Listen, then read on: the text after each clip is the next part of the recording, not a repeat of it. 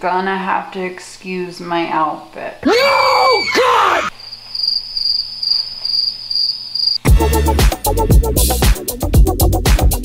Well, hello there. Today I've got one of your favorite things ever, and it's 3 simple upcycles. I just always have thrifted clothes around my house that just need a little bit of a touch up, like a little bit of a glow up, so that I'll actually wear them and love them. So I have 3 of them for you today. So exciting. Transition. Would you just check these white jeans out?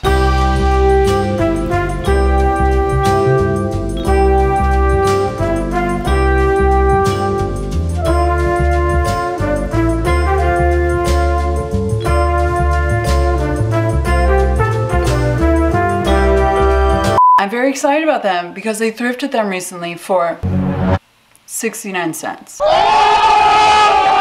You heard it here first, people, and they fit me real well. I had an idea of what to do with these jeans, and I told you guys all about it on my Instagram. Okay, I'm gonna toot my own horn here. Everyone needs to know about this right now. I just thrifted these jeans from the thrift store. Yes, that's what thrifting means, thrifted from the thrift store for 69 cents. And I'm gonna do it today. And my idea is splatter paint jeans. So I scoured Pinterest on ideas for what exactly I could do with the splatter paint on these jeans. And this is the photo that really sparked me. I like this design more than like the little tiny splatters. I like the big, like, oh, a paint can spilled on me. You know, I have some acrylic paint and I can't decide what color to do though. These are all the paints that I have. Look at all these choices. Look at this. Look at how many choices I have. So this is the point where I get incredibly indecisive, like more indecisive than usual. Because I can't mess this up, you guys. These jeans were 69 cents. Like they didn't even cost me a full $1, and that's something that's amazing. When jeans fit you and they cost less than $1, yeah, I can't mess this up. I'm sorry I'm getting too dramatic, but you know what? This is my life. This is real. I need to shut up. So just give me like a minute or two and I'll make a decision on the color.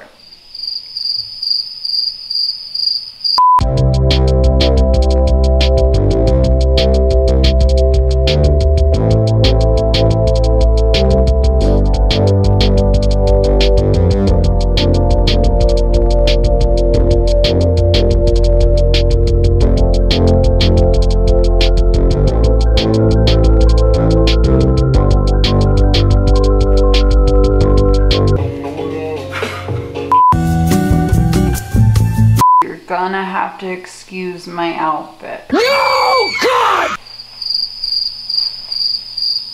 I didn't really make a decision on the colors. I figured I would just kind of like Jackson Pollock it, you know, just like see what I'm feeling in the moment, splatter stuff everywhere and see how it looks. Wish me luck.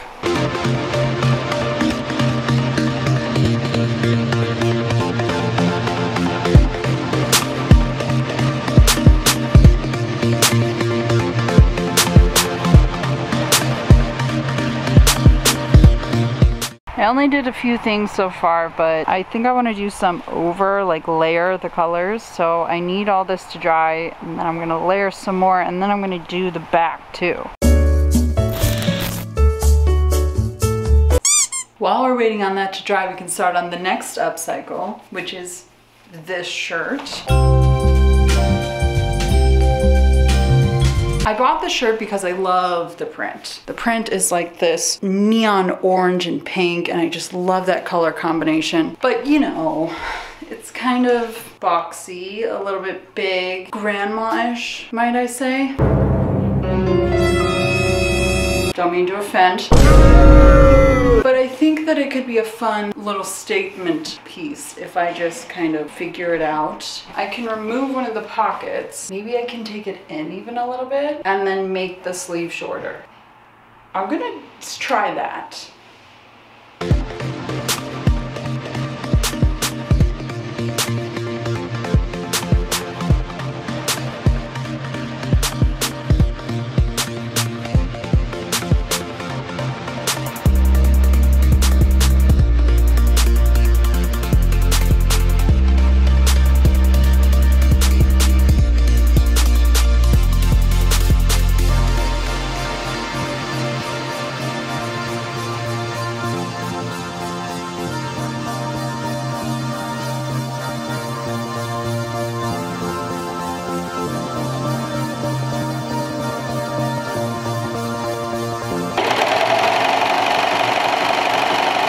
Okay, so I'm done with taking it all in. It's a little bit slimmer now and more flattering, I'd say. Took the pocket off. I did take the sleeves up, but it's just not doing it for me. It still looks old lady-ish. I think that the dead giveaway actually is these ruffles up here on the like shoulder seam. It just makes it like more poofy and no good. I also had the idea of kind of rolling up the sleeves and then tacking them in place. I'm worried that I didn't make the right decision with this because I don't want to waste this fabric. Maybe I could take this pocket off as well. That would probably be better. And then maybe I won't have to worry about these because I don't want to have to do that. Maybe I just need to do that.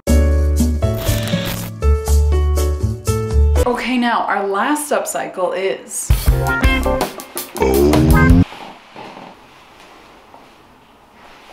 this very interesting thermal shirt.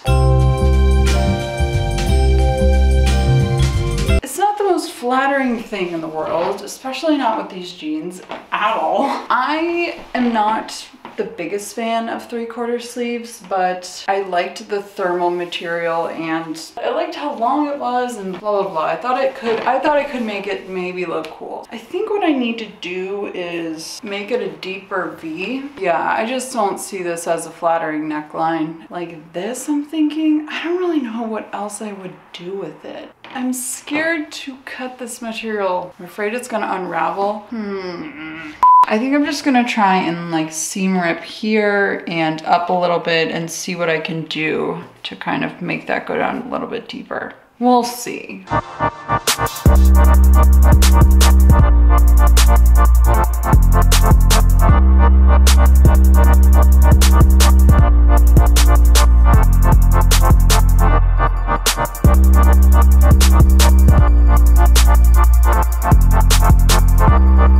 Okay, so as I was seam ripping that, I discovered that this folded over hem right here is just like one piece on its own. So I couldn't take the shirt and actually just like recreate that kind of look. But as I'm cutting it up, I don't think that it frays. So I might just cut the shape of the neckline that I want and just leave it raw. Because I've thought about it and I really don't know how else I would do it. Because this is just not flattering as a boat neck at all. Or what if I did that? Ooh. What if I just cut it off like right here? I'm gonna try that. I'm so glad I finally did another one of these quick alterations type of videos because stuff just lays around and I don't wear it and it's so sad. Like I've been wanting to wear this top. Okay, getting ahead of myself. Let me show you how everything turned out.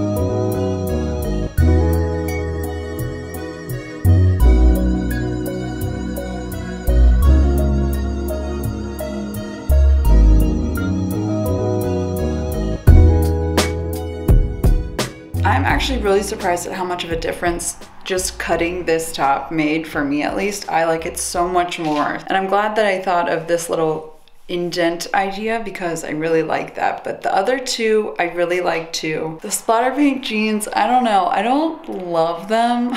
I knew that was gonna happen. Like, I don't love the colors that I used, but they are really cool looking. And I feel like the painter's outfit look, like the white tee with the white jeans, is pretty cool, and I think I like that. So hopefully I'll get some good use out of them. I knew that was gonna happen. Anyway, guys, thank you so much for watching, and I hope to see you in my next video.